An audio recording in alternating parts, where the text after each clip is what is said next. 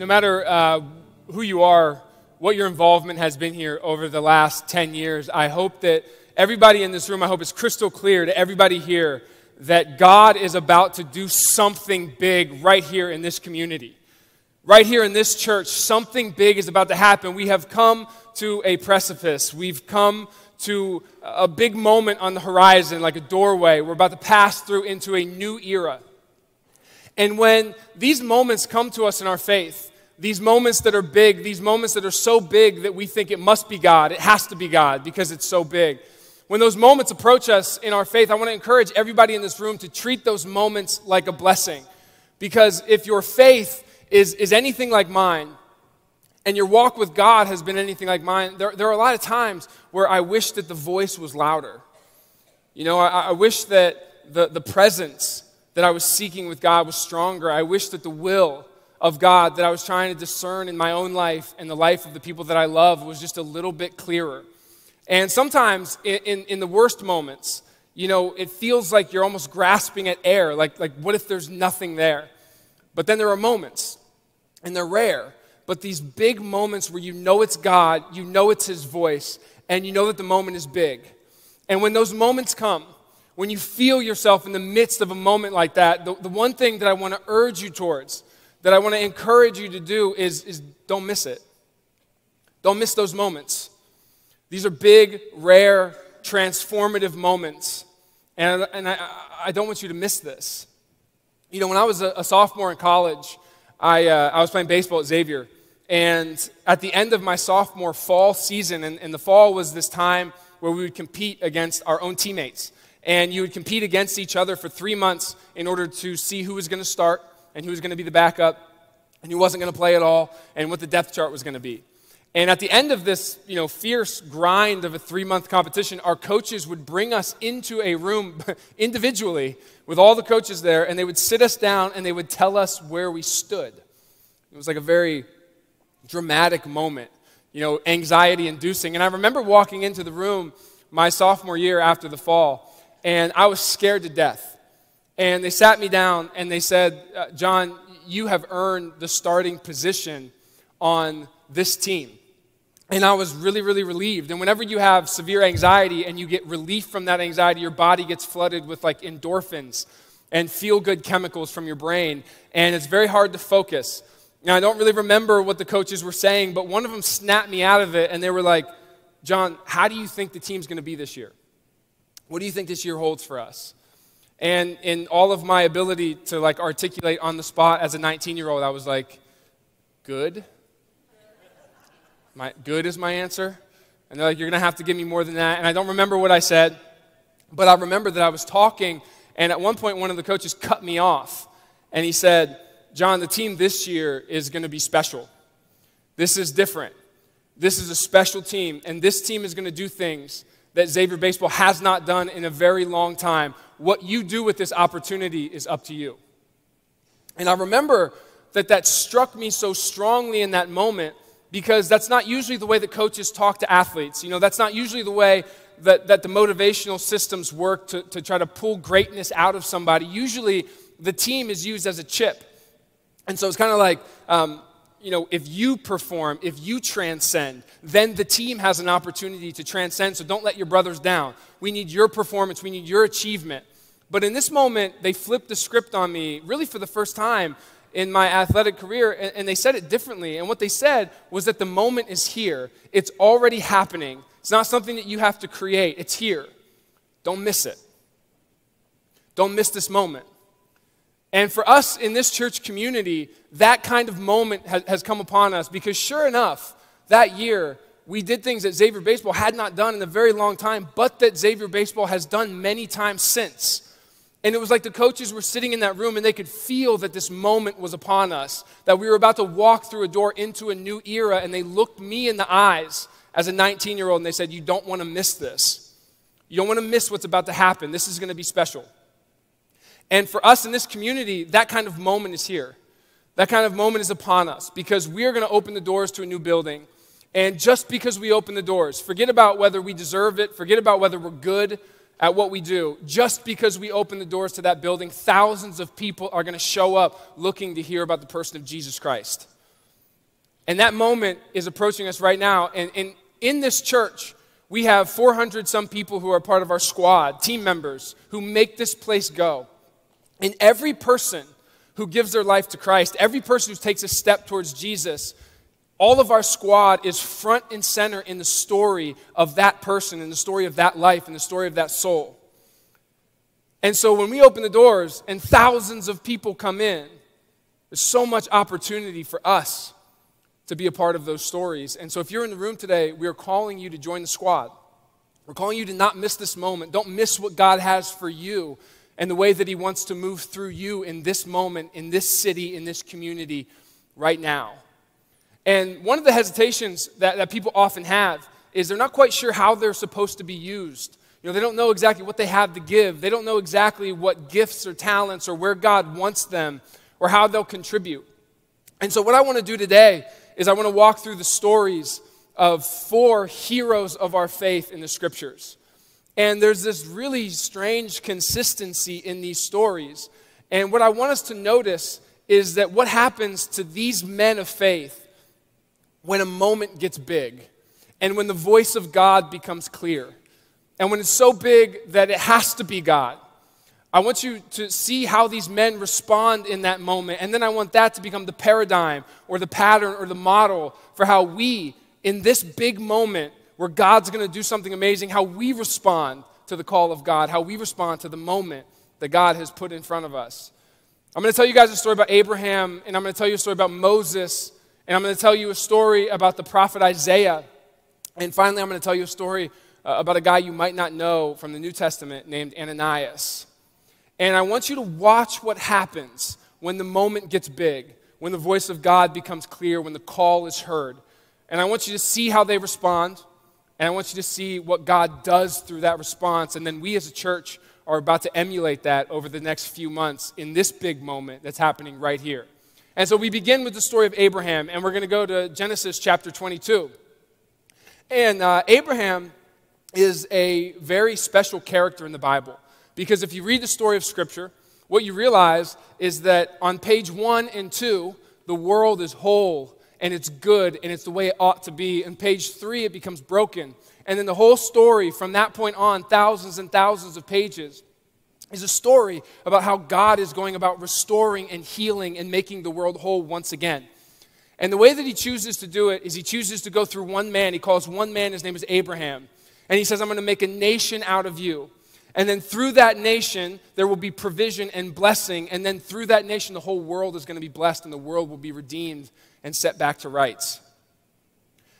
Now, what that means is that Abraham is going to have children, and then his children are going to have children, and so on and so forth until there's a nation of people. And the problem is that Abraham and his wife Sarah have never been able to have kids, and now they're old. And so for years, the promise is out there, but it's unfulfilled because they cannot have children. And through the miraculous work of God, they have a child. And they named this son Isaac. And Isaac means laughter because when God told these old people that they were going to conceive and have a child so that his promises could continue, they laughed. And so they have Isaac. And now the promises of God, the restoration of the world, go through Isaac, this son. And in Genesis chapter 22, we read this. After these things, God tested Abraham and said to him, Abraham. And Abraham said, here I am. And he doesn't know what God's going to ask him to do. And he doesn't know what God has in store for him. And he doesn't know if he's equipped for the job. But he hears the voice. He feels the moment. He knows it's God. And he presents himself available. Here I am. My yes is on the table. I don't want to miss this moment. And what God asked Abraham to do is something that's unthinkable to us. He asked him to sacrifice his son. And what you have to understand contextually is that before Abraham met God, this God, Yahweh, he worshiped all the other gods like all the other people, the pagan gods. And the relationship between the pagan gods and people was one of appeasement.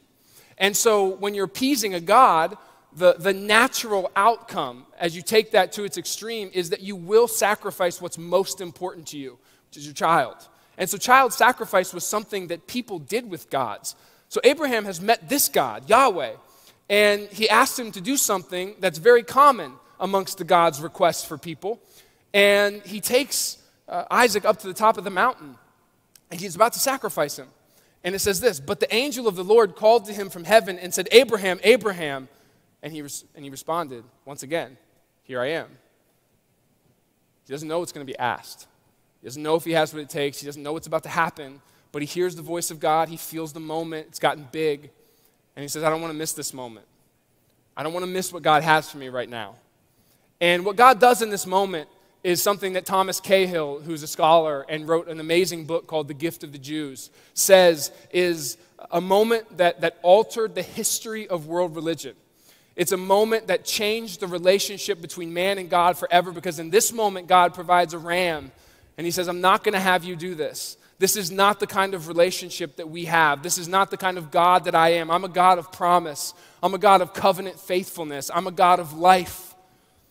And so you're not going to do this. And he gives him another way. And so think about that. For the rest of history, we think of God as the kind of God who would never ask us to do something like that. And it all changed in this one moment. The history of world religion, the history of thought, the history of faith shifts dramatically in this one moment. And Abraham is front and center of revealing the character of this God that you and I worship. Why is Abraham able to be in that moment? Why is he able to be the conduit that God communicates his character to us?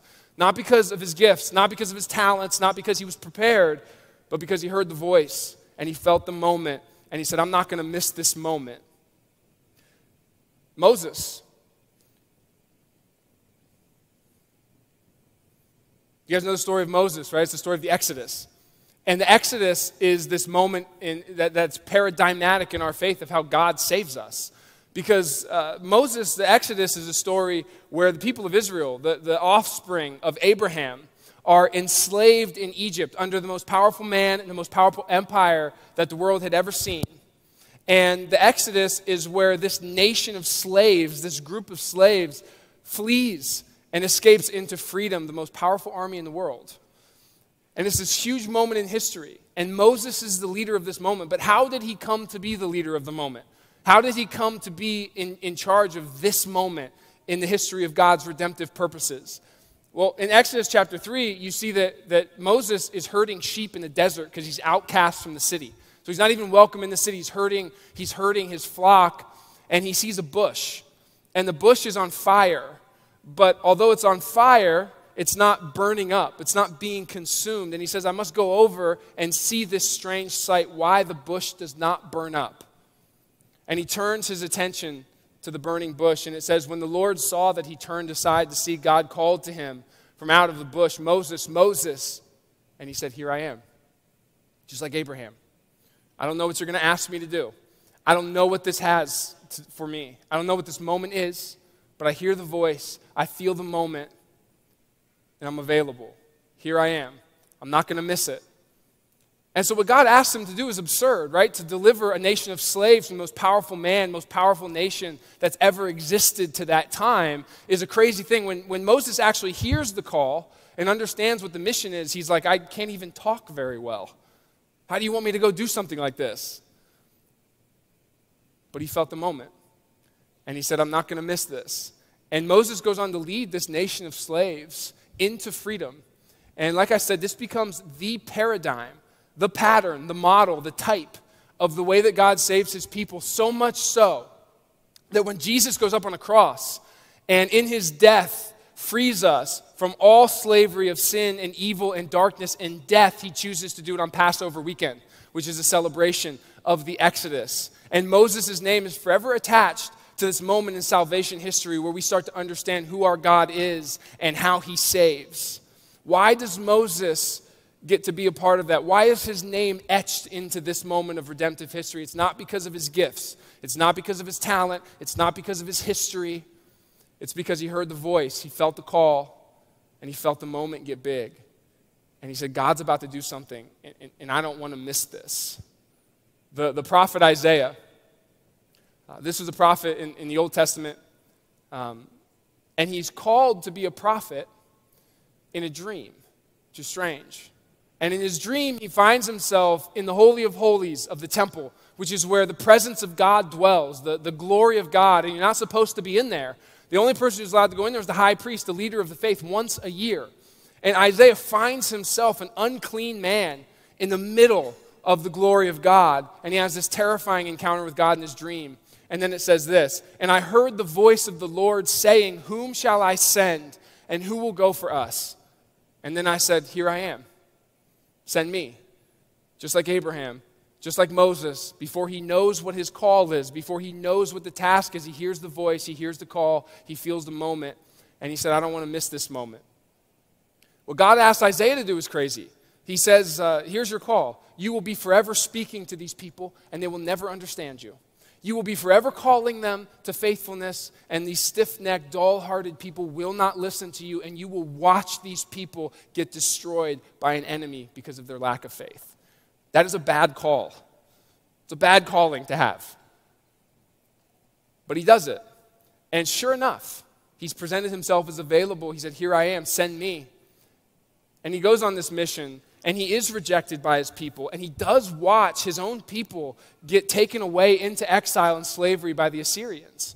But in the midst of all of that, he starts to prophesy and speak and foretell of a coming king, a Messiah, and what this Messiah is going to look like. And he adds an element to this idea of a future king that is very different and very fresh. Instead of talking about a king who's going to come with power and might and violence and free people the way that kings would free people, he starts to talk about a suffering servant who's going to come and he's going to bleed and he's going to die. And in that death and in that suffering, at the hands of the very people that he's come to save, they'll be freed. Have you ever heard the verse, "By his wounds we have been healed"? That's a prophecy of Isaiah. And these words from this prophet become so important that when Jesus comes on the scene, you start to listen to the words that he speaks. And you start to hear the scripture that he quotes. And it's almost like Jesus understands his own calling specifically through the words of the prophet Isaiah. And so the utterances of Isaiah become some of the most important utterances that anybody in the people of God have ever said. It's the way that we recognize Jesus as king. It's the way that we see a Savior on the cross and say, "That's him, that's the king." How does Isaiah end up being attached to a moment like that, to those kinds of words of weight? It's not because of his talent. It's not because of his skill. It's not even because he was at the right place at the right time. It's because there was a moment, and the moment got big, and the voice got clear. And Isaiah said, "I'm not going to miss this. Whatever God has in store for me, I'm not going to miss it." The last character is a man named Ananias. And you might not know who Ananias is. He's in the book of Acts, very briefly. But you know who he's connected to. He's connected to Saul of Tarsus, or the Apostle Paul. And when we meet Saul of Tarsus in the book of Acts, he's a Pharisee, a zealous Pharisee who is trying to squelch this movement of people who are claiming that the Messiah is a dead man. Because the Messiah was supposed to come and be glorious and triumphant, and he was supposed to free them from the Romans. So the fact that Jesus went up on the cross and died at the hands of the Romans means that he's not the Messiah. And so Paul was hearing people preaching that, yeah, he died, but he resurrected. And he said that is a toxic belief, and we have to stamp it out even violently. And Paul oversees the stoning of Stephen, and it says that he's wreaking havoc on the church. And he goes up to Damascus in Syria because he's going to do the same thing. And on his way, he's knocked off of his horse, and he becomes blind and paralyzed. And he has a face-to-face encounter with the risen Jesus. And from that moment forward, his life is different. Paul becomes the apostle to the Gentiles, one of the most important figures in the Christian faith. But the problem is that he's lying on the side of the road, injured and blind. And Jesus says, you're going to go into the city, and you're going to meet a man there named Ananias. And he's a disciple, and he's going to nurse you back to health. And at the same time, we hear this. Now there was a disciple at Damascus named Ananias. And the Lord said to him in a vision, "Ananias." And he said, "Here I am, Lord." Just like Abraham, just like Moses, just like Isaiah, the moment gets big, he hears the voice, and he doesn't know what God's going to ask, and he doesn't know what he's supposed to do yet, but he feels that moment. He says, "I'm not going to miss it. Here I am. What do you have for me? My yes is on the table." And Ananias ends up nursing Paul back to health, which is a crazy thing to ask somebody to do. Right? Because Paul is a man who's been murderously oppressing people just like Ananias because of what Ananias believes. When he hears the call, when he hears what God actually wants him to do, he's like, "I don't think that's a good idea. It might kill me." But in that moment, he feels the moment. He says, "I don't want to miss it, and I'm available to whatever you have for me right here. You're about to move, and I don't want to miss this." And Ananias becomes connected to one of the most important leaders in the early church, the key missionary, the key pastor, the key theologian, the key writer of the early church, the way that the Gentiles were exposed to the gospel of Jesus Christ, the way that it spread throughout the world and conquered an empire. Ananias is front and center in that movement, in that moment. Not because of his skill. It doesn't say anything about his talent. It doesn't say anything about what he had to offer. It's just that he heard the voice, and it was clear, and it could only be God. And in that moment, he said, I don't want to miss this. The paradigm, the pattern that the Bible gives us about the great men of faith, those moments of redemptive history where things change forever, where the redemptive action of God healing this world really makes strides, is not about these men's talent. It's not about what they have to offer. It's not about their history or what they've done. It's that they hear the voice of God. They feel the call. The moment gets big, and they say, I don't want to miss this. Whatever God is up to, and whatever I can do in this, I'm available. Here I am. Abraham, Moses, Isaiah, Ananias, here I am. And the call for us is the same call. And right now is one of these big moments in this community, because what we're about to do is we're about to open a bright white light in the middle of the Hamilton corridor, the east side of Columbus in this city. And just because we open the doors, thousands of people are going to come. And those thousands of people are going to write new stories in this building. And everyone who's a part of the squad, everyone who's a part of the team is actively involved in what God is about to do in their life. And that is a huge call. It's a huge moment. It's one of these only God-sized, it must be Him moments, and we can't miss this moment. We can't miss it. You know, my faith is not marked by a lot of moments like what I'm talking about. I'm a very careful person. I prepare for things. I really like to be good at things, and more importantly than that, honestly, more unhealthy than that, I really care that other people think I'm good at things. So when I have an opportunity, I prepare for it, and I make sure I'm ready, and I make sure I have what it takes. That's my personality. A year ago, I went to Haiti with our kids team to work with 117 International, who's one of our partners. And what we were doing down there is we were putting on a kids camp for these amazing kids that go to that school. And so we went with Kaylee Whipple and Dan Carr, who oversee our kids ministry on a staff perspective. And we took some of our team members, Kayla Vizina, Caleb Haramy, and Nick Kamyati, and we went down there and we put on one of these kids camps. And I was sort of like moral support because I'm not that heavily involved in kids ministry, but I was like a backup dancer, and I was in the skits. And on the last day, Daniel asked me to give a message, and the message was about honesty. And the bottom line was tell the truth even when it's difficult, which is an amazing thing to tell kids. And I prepared for this moment, you know, because it's hard to speak to kids who don't speak your language, and you're using a translator, and so you have to make sure that what you're saying is easily translatable, and you have to make sure that you're pausing at the right places so that the translator can say what you're saying. And you got to try to read the kids to see if they're getting it. And so I prepared for this moment. I prepared for this talk. And sometimes before I speak, I get like very nervous. And so I'm like pacing around in the morning. And Curtis Stout, the executive director of 117, he pulled me aside and he said, you know, we've been talking about this as a staff, and we've been praying about this, and we want you to give the gospel to these kids. They're 9 to 11 years old, and we've never actually had a moment where we said, you have an opportunity to give your life to Jesus right now. Do you want to take that step? And we want you to do it right now. And everything inside of me was like, no. I don't want to do that. I don't know how to do that. I mean, I've been preparing for this talk. I don't know what these kids already know. I don't know what I have to explain. I don't know if the words I say are going to be translated the way that I want to say them. I don't want to do this. All my insecurities, all my instincts were like, don't do this. And one of the only times in my life, I told you this is very rare for me, I could feel the presence of God, the voice.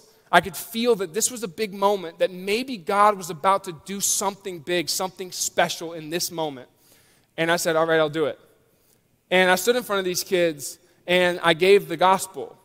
And at the end, we had them put their heads down in case they wanted privacy, and we said, if this is the first time that you have accepted a relationship with Jesus, raise your hand. And all 35 kids raised their hand. And I was like, I am an amazing gospel preacher. I was like, I have been anointed by God. And I looked over at Curtis, who was kind of scratching his chin, and looking at Greg, who's the principal, who was like, and I was like, they didn't understand what I was saying. They didn't get it. What I just tried to do, I failed. They don't get it. You know, like the purpose of standing up and communicating something is to do it clearly so that people understand. If you don't do that, then like you might as well not have stood up in the first place. You made no progress. And so Greg came up and he stood next to me and he redid the part about the decision. You know, if you don't have a relationship, but now you want to start one. And 15 kids raised their hands. And they stood up and they walked to the front of the class, and all their classmates cheered for them, and some of them had tears in their eyes. And we got to pray over these kids that this was a new moment in their life, a new start, a new reality. And I was like, you know, while Greg was re-explaining it in my head, I was like, man, I just did a really terrible job. Did a really bad job at this. I failed. And then when I saw that happen, it was like, man, I actually get to be a part of this really, really special moment. This really special moment where 15 kids in a different country that I just met gave their life to Jesus. And I was here for that. I was a part of that story. And my name will be etched into their life forever. And a couple months later, Curtis sent out a newsletter. And in that newsletter, he told the story of this girl. And her name is Juvalande. She goes by Joanne. And like many of the kids down there, she comes from a really tough situation, just abject poverty and voodoo religion and abuse. The abuse is so bad that the school has talked to officials and authorities multiple times to see if there's anything that can be done. And the story in the newsletter was about how Juvalande told her teachers that her relationship with Jesus was helping her through the pain. And that because she knew that she was loved forever by the creator of the universe, that she has hope no matter what she sees at home. And she told her friends, in a moment where they were asked to share prayer requests, she told her friends, her classmates, that she knows that now, because of her relationship with Jesus, that she doesn't have to be a part of these bad things in her life anymore. That she gets to escape these things. That Jesus will save her. That the hope is real. That the future is bright. And she actually knows that now. And I read that newsletter, and I was like, I'm attached to that moment for the rest of my life. Nobody can ever take that away from me. Nobody can ever take that away from me. That moment is something that is etched into eternity that I got to be a part of. Now, did I do a good job? No. They didn't understand what I said. Was I prepared? No. I said I wasn't prepared. Was I scared? Yes. Did I know what was about to be asked of me? No. But I felt the moment. And I said yes to something that I had no business saying yes to. And now, forever, I'm attached to that redemption, to that soul, to this girl. Because I didn't want to miss the moment. And I didn't miss the moment. And so here we go. If you think that kind of life change doesn't happen at 514 Church every single week, it's just because we don't do a good enough job of sharing the stories. This type of stuff happens every week here. Every time we gather, every time the Spirit moves, every time the small groups gather, every time the high schoolers gather, people take a step towards Jesus, and redemption is had, and healing is had, and reality changes, and eternity changes forever through us, through God in us. It happens every single week. And when we open the doors to a new building, the only thing that's different is that it's going to be more people, more opportunities, more stories that we get to write our names into. More people that we get to be a part of their life changing, their eternity changing, their salvation. More people, more opportunities. Come and join the squad. Come and be a part of that. Come be front and center in what God is about to do in this moment, in this big only God moment. Don't miss this. Don't miss this. You don't know how many of these moments you're going to get in your life. You know, a lot of us will never be a part of something like what's about to happen ever again. But we know that we have this one moment, this one opportunity, this one shot, this one door that we can open and we can step through into the other side in this rarefied air. The opportunity's here. The moment has come. Don't miss it. Don't miss this moment. Let me pray for you guys. God, thank you so much for this community of people. Thank you for giving us this opportunity to watch you move in new ways. I pray that we take the model of Abraham and Moses and Isaiah and Ananias, and that we can feel what's about to happen, and we can feel that it's big, and we can feel that it's you, and we can hear the call, and that everybody in this room decides right now today that they're not going to miss it. They're not going to miss this moment. They're not going to miss what you have in store for us. We're going to step into this moment, and we're going to participate because we know you're about to do something big, something huge, God. Thank you for putting this opportunity in front of us. The fact that you allow us to be a part of what you're up to and what you do should be met with so much gratitude every single day. And I just pray that this moment does not get lost on us, and that everybody who's in this room and can feel the way that you're about to move, that we decide we're not going to miss this. That we put our yes on the table and we make ourselves available. Here we are, God. It's in your name we pray. Amen.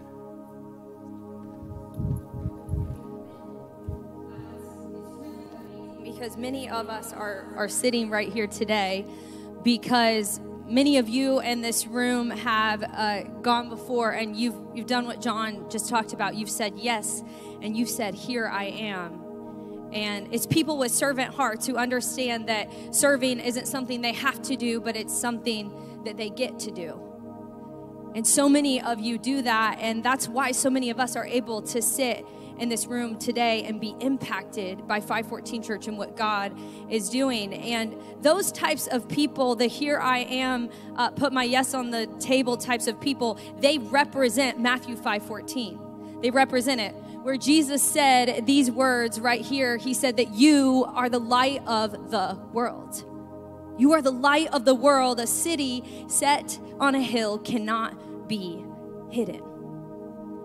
And that's what so many people have done. They've decided to take their lights, so to speak, and to shine. And they shine by coming early in the dark, cold mornings and setting this place up, and then staying afterwards to tear it all down. There are people who shine by spending hours making coffee, or people who stand for an hour holding a screaming, squirming baby. There are people who shine by sitting in a circle with a smelly group of kindergarten boys or 6th grade boys or 10th grade boys or girls and sharing and trying to help them understand the person of Jesus. Is people who have done that, and they've shined their lights. They have become the light of the world like Jesus instructed us, so that we could see him more clearly, so that you and I would have the opportunity to impact other people and to actually understand the creator of the universe a little bit more. And so I want everyone to do something. This is participation time. I want you to take out your phone. Every single person do this because it's cooler if we all do it, okay? It's going to be really sweet. And I want you to locate your flashlight. Locate your flashlight.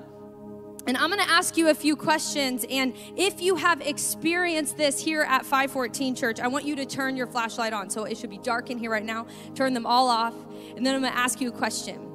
And if it's happened, I want you to turn your flashlight on. If you have ever driven into our parking lot and been waved at by a smiling face who made you feel a little bit warmer inside, you know what I mean? Turn your flashlight on if that's ever happened to you. Oh, yeah. I love it. Turn them off. If you have ever been welcomed or greeted by someone who said, welcome to 514 Church, and you actually felt like they cared that you were here, turn your flashlight on.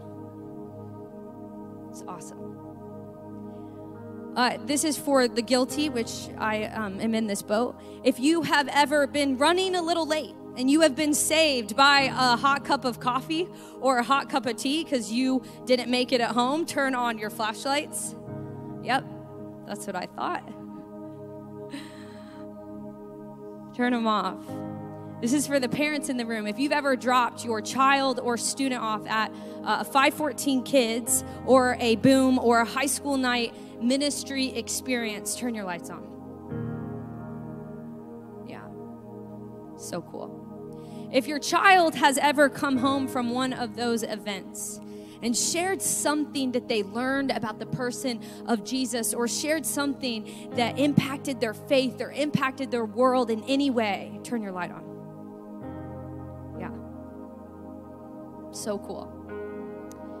If you have ever sat in this room and felt the presence of God, felt something in your chest when a worship song was being sung by our incredible worship leading team, turn your light on. Yeah, it's awesome.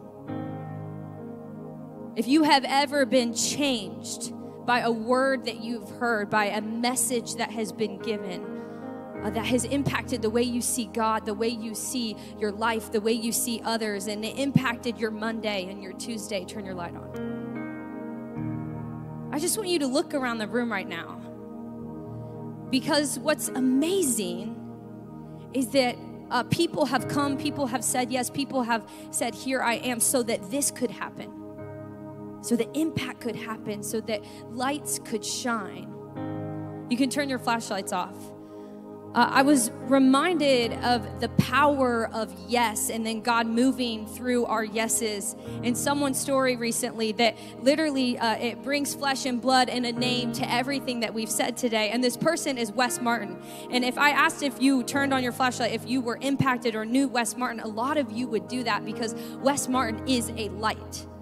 He is a light. He shines, and he is on our staff here. And his story, I was reminded of it recently, and it's so impactful and it's so cool. Wes Martin came to church after many years away from church, and you could even say kind of a bitter taste in his mouth to church, but his son asked him to come, and so he came. And he sat right back there in that corner.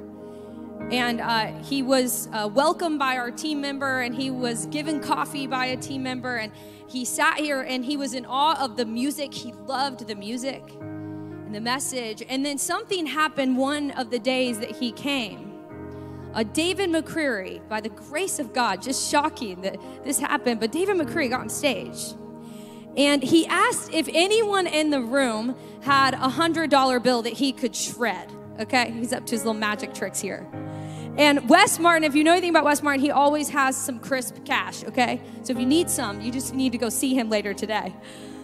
But Wes Martin raised his hand, and David McCreary went up to him, and Wes gave him this $100 bill. And sure enough, David didn't end up shredding it, because, you know, he does some magic trick where he doesn't end up shredding the $100 bill. And he gave it back to Wes. But something Wes talks about, something happened that day in his heart. And the truth of the matter is that David didn't really change Wes's life that day, but something happened through David, because Jesus started to move in Wes's heart and in his life that day.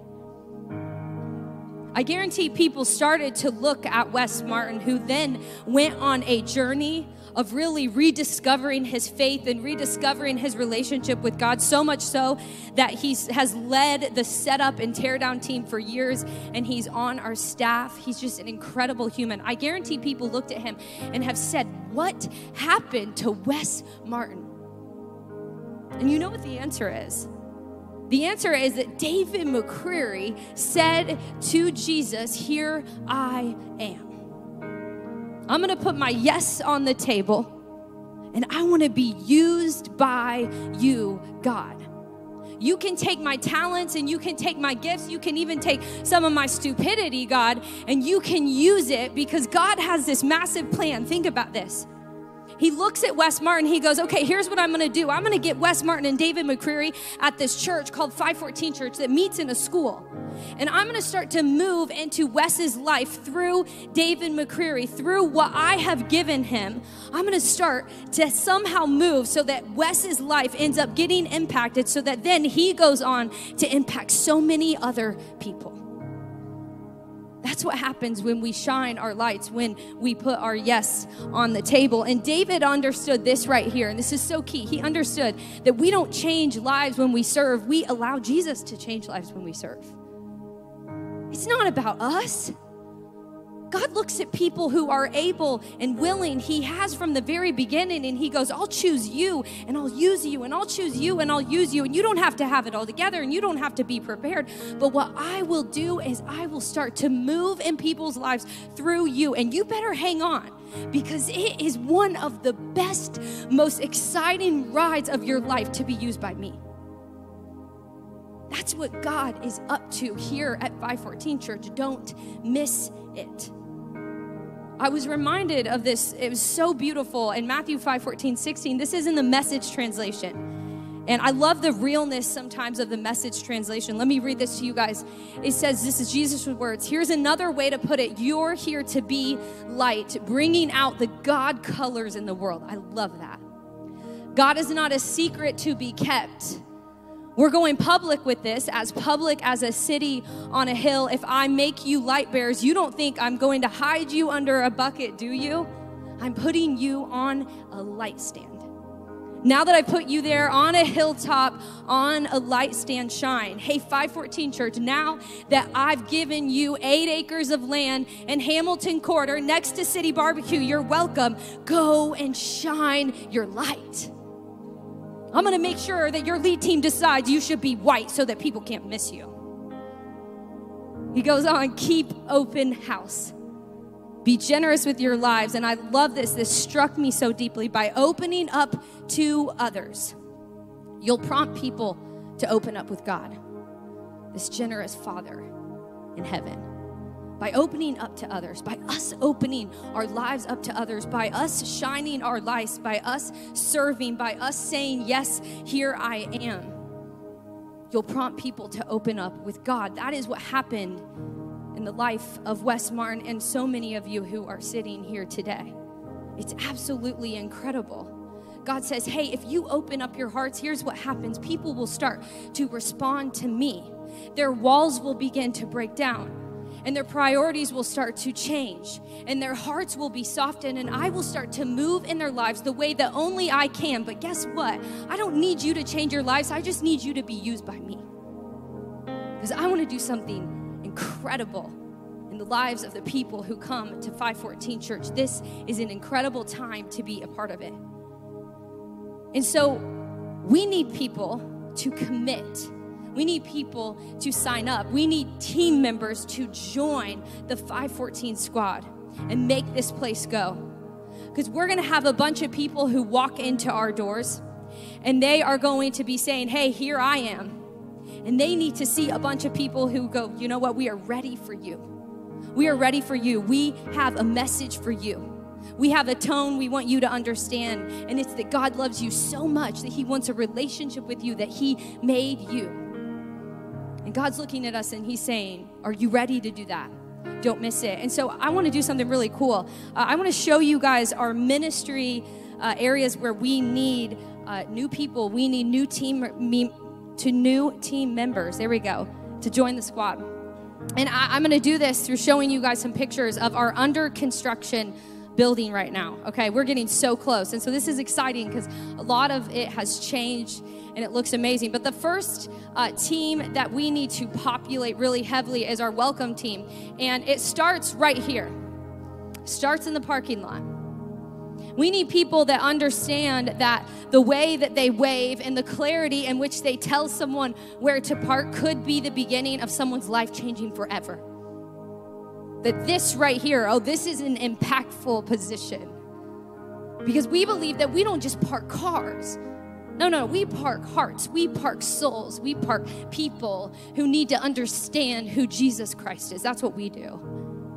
And so ministry, man, it starts right here in the parking lot. We need people who get that. We need people who want to stand in this beautiful hallway right here, where new people are going to enter through those doors. And we need people who are going to be all over this hallway with huge smiles on their face saying, welcome to 514 Church. We love you. You belong here. And just by the way that you stand and the way that you smile, someone understands they care about me. Walls start to break down when we do that. We need people who will get super pumped about this room right here.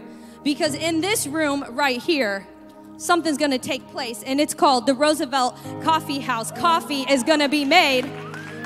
Oh, yeah. Right here, we have our own coffee prep room. How sweet is that? And we're going to brew Roosevelt coffee, and not only is it going to taste excellent, but we get to partner with a ministry partner who's just doing incredible things, that's reaching people in places that we can't in ways that we're not. When we give people a cup of coffee, right, there's so much of a wider impact. People's lives get changed not only in Columbus, but all over the world. How cool is that? We need people who get jacked up about coffee. And so welcome. We need 100 people. I'm not joking. We need 100 people who are going to say, yes, here I am, to serve on our welcome team and our coffee, our parking, our security areas. The next ministry area I think I'm the most excited about. And I just admitted that on stage, so it's true. For the first time ever, we are going to have a kids area that is designed to be a church, not a school. Right? Kids don't have to come to school on Sunday morning anymore. I mean, that is life-changing if you're in second grade, I promise. And so we are going to have kids who gather in these rooms and who sit in these precious little purple chairs. I mean, are these cute or what? Because you better believe that we are being so intentional about every single piece that we put into these rooms that will help them experience who Jesus is. Because in these little purple chairs, I mean, this is where magic happens. I'm not kidding you. This is where the world changers, the future generation, the next leaders, they sit right here. And we have the opportunity to lead them and introduce them to the person of Jesus. We don't just sit back there and play games and pass time. No. We get to instill the purpose and the identity of Christ in God's most precious little creations. And Jesus said, right, let the little children, what did he say? Come to me and do not hinder them, for the kingdom of heaven belongs to such as these. That's what we get to do. Man, if you want to impact the next generation, please sign up, man, serving kids. Our future sits here. Isn't that incredible to think about? Generations to come of influence right here. And so we need tons of kids team members. We need people who are going to check in and make anxious moms feel like we got it under control, because we do. And we need people who want to teach on stage. If you can communicate creatively, if you're like, yeah, that doesn't scare me, that excites me, then you could teach in our large group space, our kindergarten through fifth grade area. And then we need small group leaders. We need people who will circle up, and start to invest in the next generation. So impactful. This room is incredible. Check this out. This is our student room. Yeah, baby. And this is an incredible space. It's huge. It doesn't really look all that big, but that room right there is just a little bit smaller than the gym that we're in right now. 86% of people who come to faith do so by the age of 15.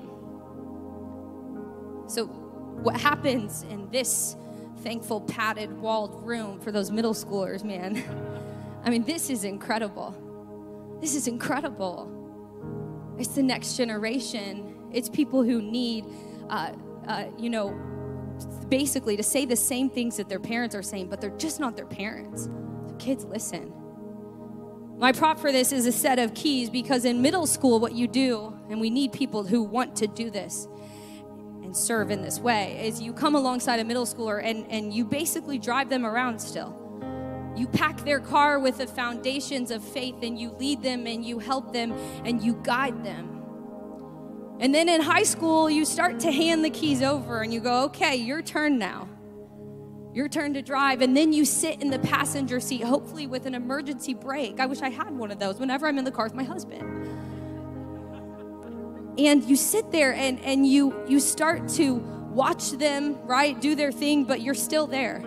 You're there to guide them. You're there to help them. You're there to, be the phone call on a bad night. You're there to help them when they veer off the path. And then eventually you step out of the car and you go, okay, I hope you're going to go in the right direction. This is a front row seat to incredible influence in the next generation. And we need tons of student leaders.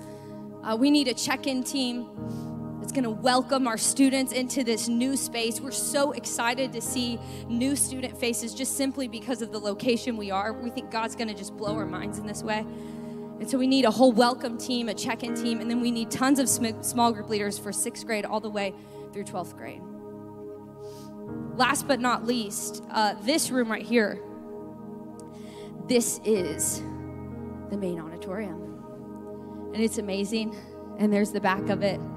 We got some stadium seating that someone's standing on. And in this room, oh man, I can't imagine what God will do in this room. And I know one of the things that he will use, because that's what God does, he'll use these things right here. This is a Mac Mini, which I learned about today. I don't understand how it's a computer, but it's a computer, even though it doesn't have a screen. And we're going to use these all over this room right here. And we're going to use a bunch of different tech equipment and way better sounding mics and way better looking lights. And we're going to do that. And we need people who care about doing that. Because you know what is really amazing is sometimes God moves in a distraction-less arena. Sometimes we have to be quiet enough to hear the voice of God in our lives. And there's so many times where so many of you have sat in here and you've been able to hear something or see something or be affected by a song that you heard because there were no distractions. And there's a team that's dedicated to making sure that the voice of God is the loudest thing in this room. And we need people who care about doing that. You go, I don't know how to work a computer. That's okay. Ryan Donovan can train you to do anything. I mean it. He's magic. And so we need people to join our creative team, our production team who sits right back there, our worship team, if you can sing, if you can play an instrument. We need people who are skilled in photography or graphic design or video. We need people who are all in, who say, I want to do this. I want to step up to the plate because God is moving. And man, we better get going. We better jump on the train. And so I want everyone in here to do something. I want you to stand up right now. And I want you to pull out your phone. And Joel told me to be very authoritative, and so I am going to do my very best. Every single person in this room needs to serve. Every single one of you.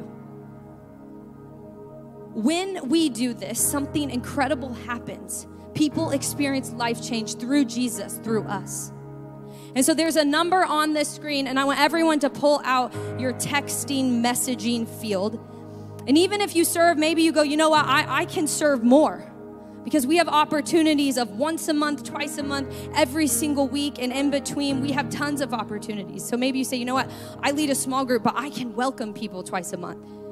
And that would be incredible. And so text this number, 614-656-2012.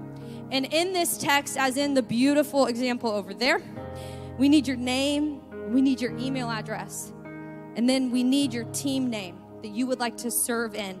And maybe you have questions, that's okay, put something down, and one of our team members will get in touch with you. Welcome, kids, students, creatives. I just want to encourage all of you, as John said, to just not miss this moment. Man, God is about to do something incredible. Do we believe that? Does this room believe that? That God is about to do something incredible and he wants to use us. He says, will you please open up your heart to me? Because when you do that, people will start to respond. People will start to see me. People start to be open to who I am and the love that I have for them. And so I want this number to be in your phone. If you go, I don't know where I want to serve, just put something down. We'll reach out to you. Because something big is going to happen. We believe that the best is yet to come. The best is yet to come. We really do. We believe that. We believe that it is time for this church to come together and say, here I am, to put our yes on the table and watch God move like never before, because we believe this about our God. We believe that our God can move mountains. And we believe that our God, he takes prison walls and he breaks through them and he breaks them down. We believe that our God, he revives, he restores, he redeems our broken pieces, our broken hearts, our broken lives. He makes our dreams come to reality.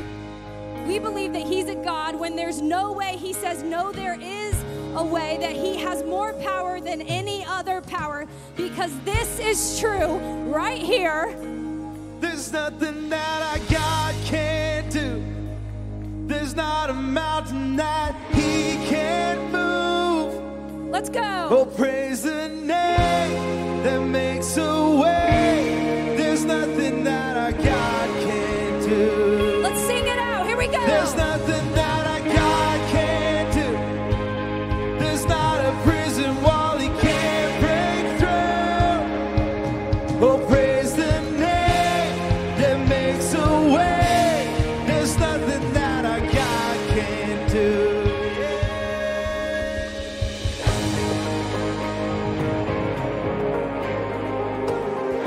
Let's believe it together this morning. Let's sing boldly. We've got a lot to be excited about. God's doing amazing things, and he's not done. Just one word, you calm the storm that surrounds me. Just one word, the darkness has to retreat. Just one word, I feel the presence of heaven. Just one touch, my eyes are open to see. My heart can't help but believe. There's nothing that God can't do. There's not a mountain that he can't move. Oh, praise the name that makes a way. There's nothing that our God can't do.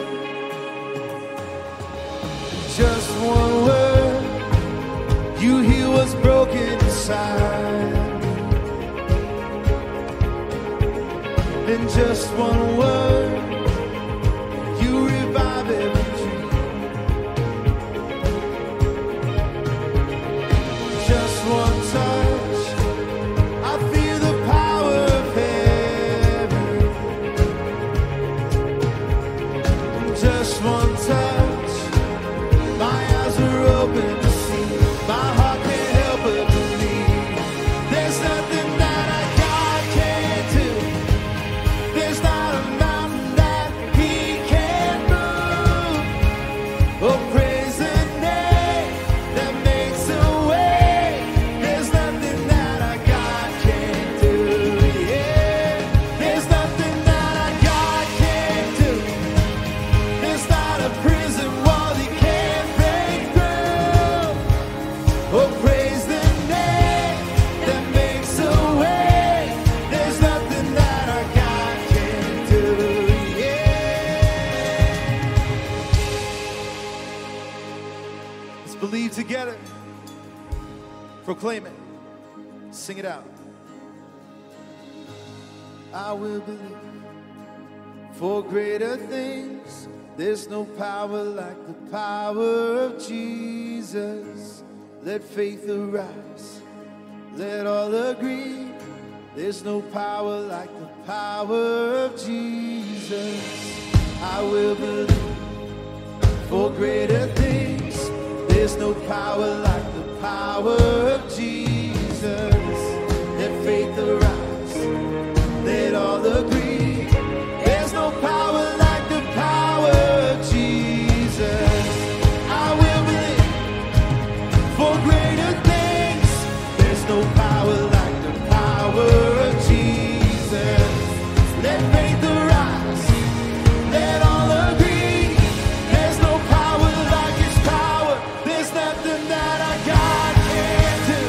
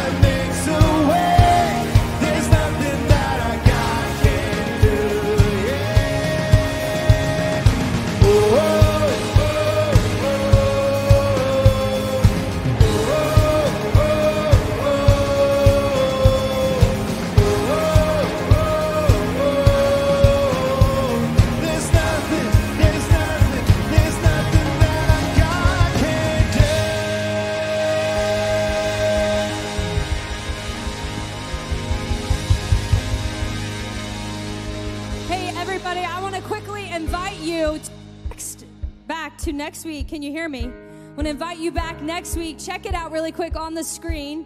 5 years ago, as a church community, we started something that was called We Can. And it was a faith journey. It was a giving initiative where we basically said, God, unless you do something big, it's not going to happen. We can, but you can. And so the next 2 weeks, we're going to finish this sentence, we can't, but, because God has moved. That's right. God has done things. And so we're going to celebrate that next week. Have a great week. We'll see you then.